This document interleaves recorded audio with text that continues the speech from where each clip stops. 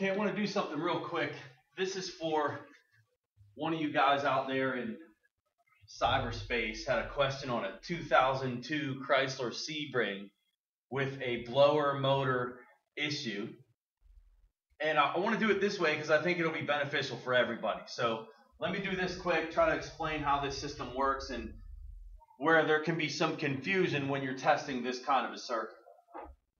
First thing is, here's your blower motor in the picture. And this dark green wire is hot in the run position.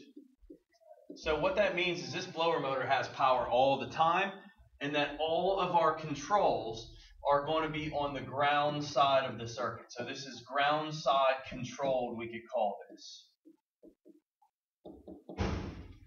And you see our resistor is here, and our blower switch is here. Our main ground point for the blower switch is right there.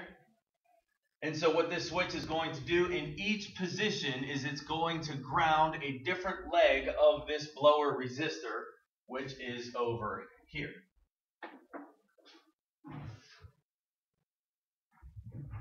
So if you were checking this circuit, we just talk about what you would see in a normal working circuit.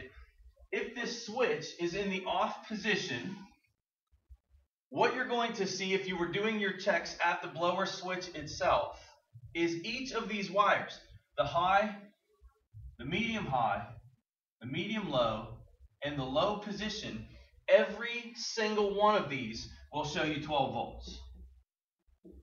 And the reason behind that is you have power that's coming through the blower motor itself, and it's looking for a ground, and there isn't one yet.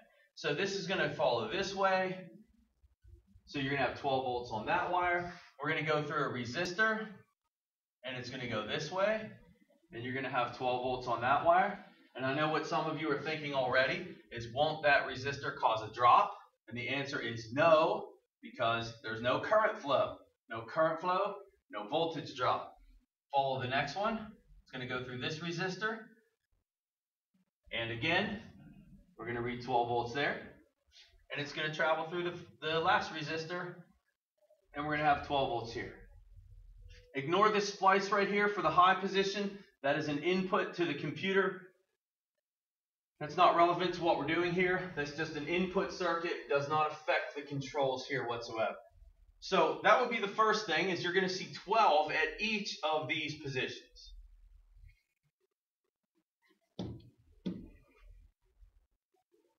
If I switch this, we'll start in the high position first. If I switch this to the high position, what we've done is we've provided this blower motor with a ground that does not have to go through the resistors at all. And so it will come this way, and it will get what we could say pulled to ground, or ground side switch would be a better term, that this blower motor now has a full ground. So how much voltage is left at the end of this resistor, which is the only one in the circuit? It's 0. There may be a few hundred millivolts because of resistance in the circuit, but it's a full ground. This is a full ground at this point. And so what that means, if you were to measure any of these other legs, they're all right now going to be zeros. So in the high position, what you're going to see on all 4 wires is 0 down the whole line. Again, this high position, you may have a few hundred millivolts because of resistance in the switch, resistance in the ground, resistance in the wiring. A few hundred millivolts will be okay. That would be the high position. The medium high, this blower, to get its ground, has to travel through one resistor before it can make it to that ground point.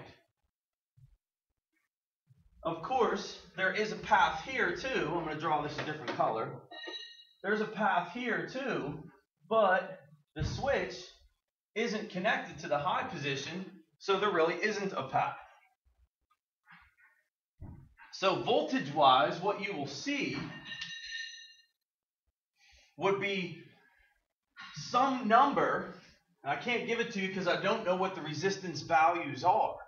but you're going to have some number in the high position that would be less than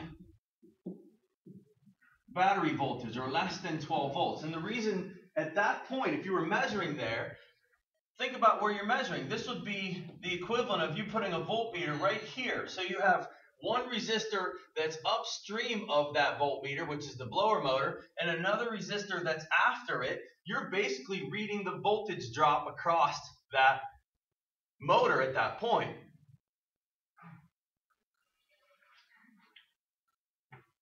So let's call this less than 12, and then at this point, my medium 2 or medium high wire, this light blue that I've colored red, this is going to be your wire that reads 0, and the next two are going to be 0. That's what that would look like. Again, we're measuring on the high position wire, this green wire I have drawn here, you're measuring basically like this. You're going to have a partial drop across the motor and the remainder of the drop across this resistor, and that is why you would read at this point, which would be this point right here, less than 12 volts, some type of drop. Let's continue. Medium low, now you pick that position. This will be 0, this will be 0, the bottom two. The same thing's going to happen. We're going to have at this high position, this pin 10, it's going to be, again, less than 12, under 12 volts. And this is going to be even lower than that. It's going to step down even lower. Let's say, for example, this one reads 10 volts. Maybe at this point, this one might read 7 volts. Here's why. Blower motor, to get a ground, now has to go through 1, 2 resistors. This light green wire is my switch position. And so these other two pins, these other two contacts, and you don't really have to measure it that way, but you just need to understand that this black with a tan, which is the high position, and this light blue wire are giving you access over here to different points in the resistor bank. So it would be the equivalent of you taking a voltmeter at this point to ground, taking a voltage reading here, and at this point to ground, taking a voltage reading here. And what you have going on is you have current flow across, or voltage drop across the motor, another voltage drop that occurs across the first resistor, and another voltage drop that occurs across the second resistor. You add these three up together, these voltage drops, and that will equal your source. So you're seeing voltage drop along the way. So that hopefully explains what I'm talking about, that at this pin and this pin, you'll have numbers that will correspondingly drop as you go. So maybe this one is 10, and this one's 7, and now we got 0 because that's my true ground. This one's 0 because it's after all of this. We're getting our ground here, so this last circuit, there's no voltage left. Final one would be my low position. In the low position, you see that my ground is now going to be this circuit. So that blower, to get a ground, it has to travel through 1, 2, and 3 resistors. And once again, if you're monitoring at the switch with these other circuits, medium low, medium high, and high, you're going to have wiring that is attached to different points in the resistor. It's like you taking a voltage measurement here, a voltage measurement here, and a voltage measurement here. So it might look something like 10, 7, 4, and then what are you going to have on the last wire is 0. Now those numbers, I'm going to be wrong on these numbers as far as exactly the numbers they are, because I don't know what the resistor values are.